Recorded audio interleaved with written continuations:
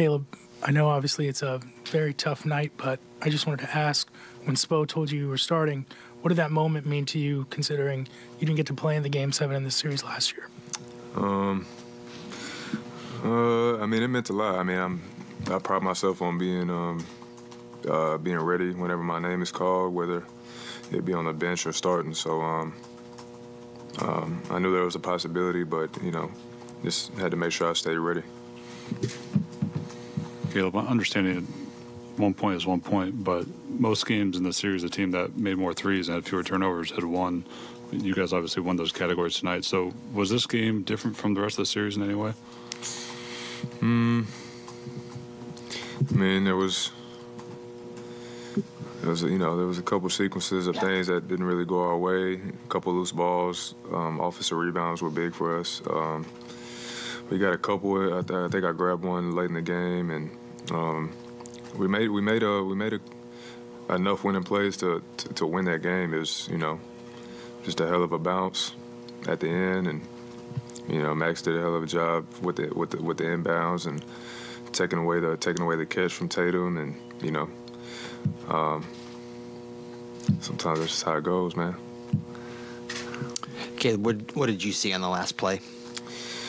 I mean, honestly, it looked like the ball was going in at first, and then it took a gentle bounce, kind of fell right in the hands of White, I think. Tipped it right in, shoot. But yeah, I mean, it just seemed like, that stuff like that happens for a reason. But, good thing about it is we got a Game 7, so, this is what you play for. These are opportunities that you get, and, good thing is that we put ourselves in position to be able to get another crack at it. So, this thing ain't over. Caleb, given the way this game ended, what is giving you guys the confidence right now that you'll be able to go in Game 7 and win it?